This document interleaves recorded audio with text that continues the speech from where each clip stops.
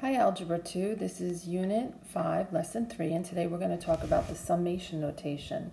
So a lot of what we're going to do in this unit involves adding terms together in a sequence. So we have this new notation called sigma notation, all right? So sigma notation or summation. My symbol is this funky looking E right here. It is a button in your calculator. Let's go through what each of these numbers is. The number on top is going to be the last term. The number on the bottom is going to be your first term. And this 2n is basically my formula for the sequence.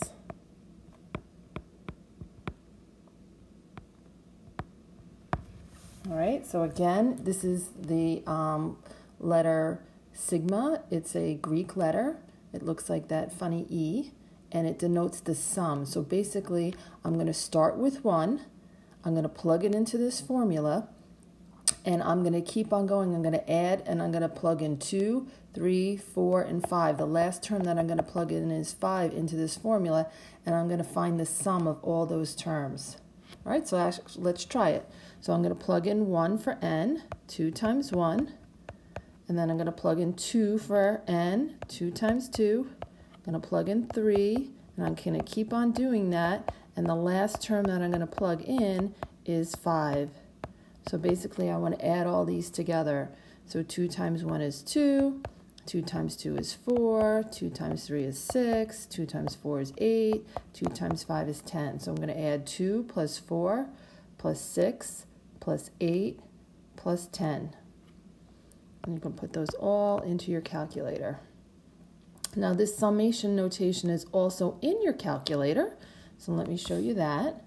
If I grab my calculator right here, it is the math key. So if I hit math and I scroll down, see the summation right here? And I plug in all of my terms. So basically this is going to be x. And my first term, it's a little hard to do it on the iPad here. My first term is 1. My formula is 2x. Notice I'm substituting an x instead of n. And my last term is 5. And I hit enter, and it does all the work for me. Okay, but we're going to do these out by hand, but I did want you to see it on the calculator as well. All right. So back here, let's try these summations that I have. So this one is similar. A, I'm going to plug in 3. So 2 times 3, and then I'm going to plug in 4, 2 times 4. This is the formula that I'm using right here, and I'm going to stop. My last term is 5. So these are all short, easy ones. If you want to check them in your calculator, you certainly can check them in your calculator. Okay. So again, the first term's on the bottom. So my first term on B is -1, and my rule, my formula is right here. So I'm going to plug in -1 and square it. And then I'm going to plug in 0 and square it. And I'm going to plug in 1 and square it. 2. And my last term that I'm going to plug in is 3. So -1 squared is 1. 0 squared is 0. 1 squared is 1. 2 squared is 4. 3 squared is 9. And I'm just adding all of those up. Okay, so it's pretty easy. And then for C, my first term is -2. Now look at my formula for C. My variable is the exponent. So this is going to be 2 to the -2 plus 2 to the -1 plus 2 to the 0 plus 2 to the 1 plus 2 to the 2. So my first term, I'll just get a different color here. This is my first term. And this is my last term. And I just add those all up. 2 to the -2 is 1/4. 2 to the -1 is 1/2. 2 to the 0 is 1. 2 to the 1 is 2. And 2 squared is 4. 4, 5, 6, 7.5 plus 1/4 is really 7.75, but you can always throw that all into your calculator. All right. Here's a multiple choice. Which represents the value of? So I have the summation. I'm going to start with the number 1. This is my formula that I'm plugging it into. 1 over I. So I'm going to do 1 over 1. then I'm going to do 1 over 2, then I'm going to do 1 over 3, and the last term I'm plugging in is 4. Now that you could put these all into your calculator, but also if I wanted to add them up by hand, I would need a common denominator, so I'm going to make all of them have a denominator of 12, so then I can add them up. So I have 12 over 12, 6 over 12, 4 over 12, and 3 over 12. And I add those all together, and I get 25 over 12. All right, flip over to the next page. We have a few more to try, just so we make sure we have the idea of this summation. All right, so this is definitely a little bit harder. I want to express each sum using sigma notation. Use I as your index variable. First consider any patterns, so I got to look for patterns involving the terms. Then work to put those patterns into a formula and a sum. So if I look at all of these numbers here, 9, 16, 25, 100, think about what they all are. Those are all perfect squares. Right? 3 squared is 9, 4 squared is 16, 5 squared is 25. So this one's actually not too bad to do. So my first number is 9, so that means the first thing I squared was 3. And my rule, my formula is I'm taking that term and I'm squaring it. The last term, right here, my last number is 100, and that would come from 10 being squared. So that's my last term. All right, so the first one was a nice, easy one to do.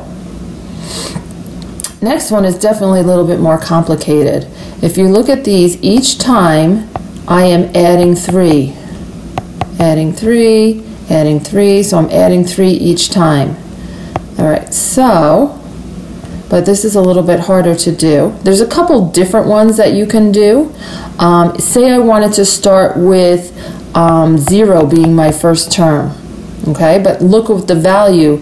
I got -6 out of it. So the formula would have to be -6 plus 3k.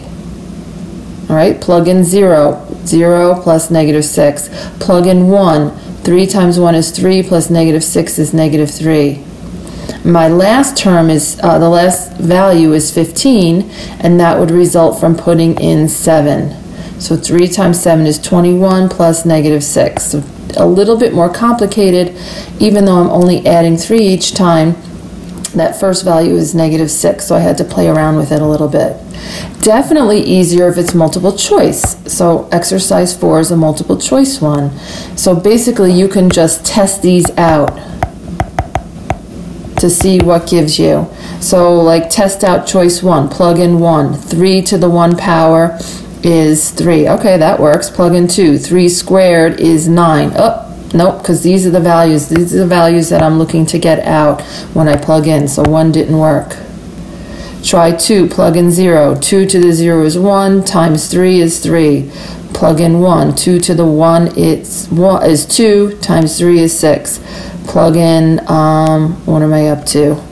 2. 2 squared is 4. 4 times 3 is 12. Oh, looks like this is working. Plug in 3. 2 to the third is 8 times 3 is 24. There we go. We got a winner. Okay, so you're just testing it out to see what works or not. All right, last problem. Consider the sequence defined recursively by a sub n equals a sub n minus 1 plus 2 times a sub n minus 2, and they give you the first 2 terms. So basically, let me get a pen. A sub 1 is 0, okay? A sub 2 is 1. A sub 3 is the previous term, right, which is a sub 2, plus 2 times the previous term before that. 1 plus 0 is just going to be 1. A sub 4 is the previous term, a sub 3. Let me write this out because in case I'm losing anybody. It's the previous term plus 2 times the term before that. So I'm just plugging in. The previous term is 1. 2 times the previous term before that. 1 plus 2 is 3. Okay? A sub 5 is the previous term plus 2 times the previous term before that. The previous term was 3. 2 times the previous term before that was 1. So 3 plus 2 is 5. You can see this is time consuming. A sub 6 is the previous term plus 2 times the term before that. The previous term was 5. The previous term before that was 3, but I'm multiplying it by 2. So that gives me 11. And the last one finally, because look, my last term is 7 right here, is the previous term plus 2 times the previous term before that. Previous term, a sub 6 was 11, and 2 times a sub 5 was 5, so that is 11 plus 10, which is 21.